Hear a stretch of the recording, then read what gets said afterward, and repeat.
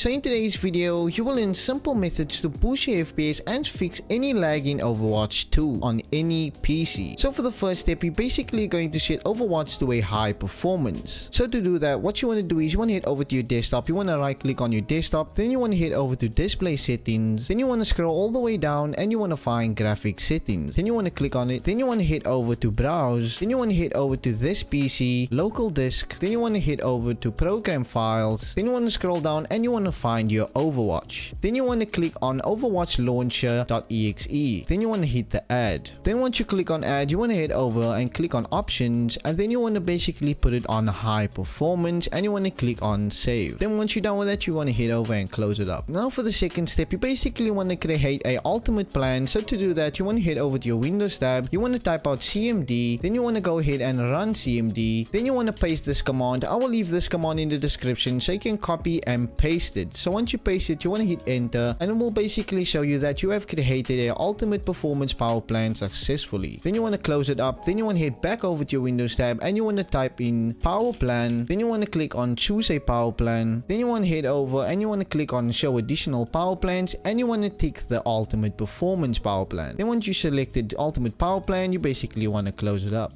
Now for the final step, I'm basically going to show you the best in-game settings. So basically go ahead and launch your Overwatch. Then once you finally launch your Overwatch, you want to click on escape, then you want to head over to options, then you want to click on the video tab and you want to put your display mode, you want to put it on full screen. Then you want to put your target display, you want to put it on best match, then you want to put your resolution. If you have a good PC, you can play on 1080p, but if you want to get the highest frames, you can put it on 720p. Then what you want to do is you want to head over to frame rate and you want to basically bump your frame rate all the way up. This will give you the highest frames.